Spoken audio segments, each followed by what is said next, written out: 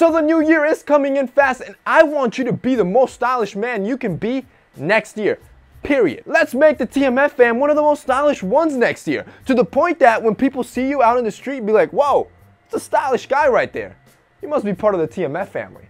Let's do it. So in today's video, we're gonna go over some of the top men's style trends for 2018 seen by the major fashion houses. So make sure you keep an eye out. A lot of this stuff was seen during Paris Fashion Week and Milan Fashion Week, both in street fashion and on the runway. So you can be rest assured that a lot of fast fashion stores are gonna be pumping it out next year. So if you wanna be ahead of the curve, here are some of the top men's style trends you can start doing. Quick disclaimer, all of these are just trends. I don't make them, so some of them I agree with, some of them I don't agree with them. I'm just here to show you all the trends. Number one, this one's taking over by storm. Fanny packs and crossbody bags. This is basically the new backpack. I was in Europe the other day in Paris, and literally everywhere I was looking, there was guys with crossbody bags and fanny packs across their chest, rocking them left and right. And some are basically a male purse with a crossbody bag. Some are just a satchel that they're wearing across their chest. Either way, it's definitely trending, and it's definitely gonna pick up for the new year. Am I a fan of them?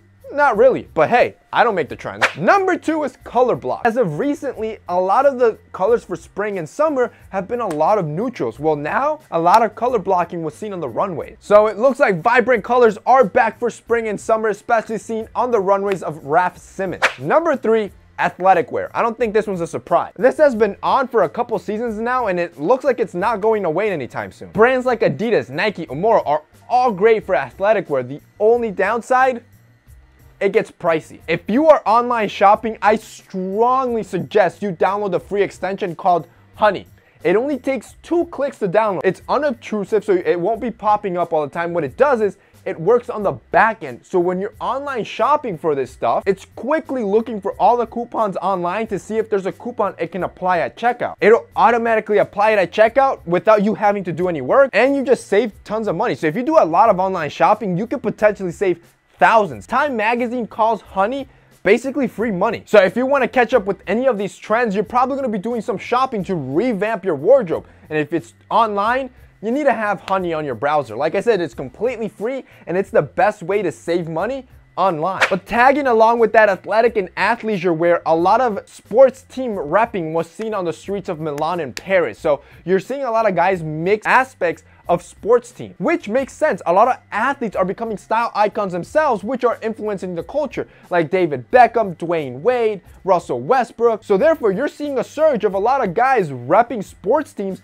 with their athletic wear. A good way to try this trend without investing too much into it, try something like socks. I've seen athletic socks that have NBA logos, NFL, whatever your sports team is, that you can mix with your athletic or athleisure wear without having to invest too much money into it. The fifth trend you're seeing pick up a lot is loose tailoring. As if the wave wasn't creeping up already, a lot of loose trousers were seen on the runway of Milan and Paris Fashion Week.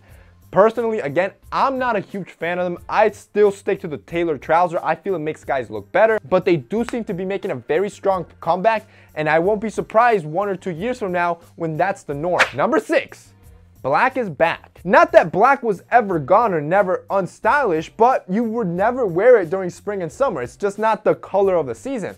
But now, it seems like it is. It was a trending color for the spring-summer collections for both Balmain and Alexander McQueen, so you can expect to see a lot of black probably in your H&Ms and your Zaras and your PacSuns for the next couple of seasons. And finally, number 7, a trend that I saw both on the runways and on the streets of both fashion weeks, wearing all white head to toe. Definitely not an easy look to pull off without looking like some sort of mobster, but it was prevalent and a lot of fashion designers had it on stage for next year's collection. So it's pretty safe to say that that's gonna be a popular color palette you're gonna be seeing a lot during spring and summer next year. All right, boys, so that's it for this week's video. Those are the top 6 trends that I saw both on the street and the runways of both Paris and Milan Fashion Week. So that means next year, those are probably going to be trending. If you guys enjoyed this video and found it informative, don't forget to drop us a like down below. Also, don't forget to check out our sponsor, Honey. Like I said, it's free and it saves you money. Go ahead and check out that link below.